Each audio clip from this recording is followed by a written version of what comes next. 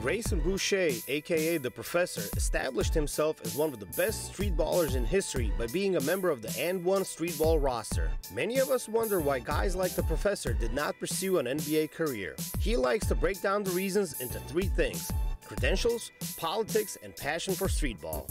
First off, I never had the resume for the NBA, Boucher said on official Facebook page. In order to play in the NBA without D1 NCAA college basketball in your resume or without Division I overseas basketball in your resume, it's gonna be like impossible. I gave up my college eligibility as soon as I signed to play for money. The second thing I'll say is the politics of the game were never on my side. No matter how well I played, the higher-ups in the NBA looked at streetball as like not real basketball, like a bad thing. The third thing that I would say, and this could come as a surprise to many, is that I wouldn't accept an NBA contract right now. I like what I do because this thing isn't even about money, he continued.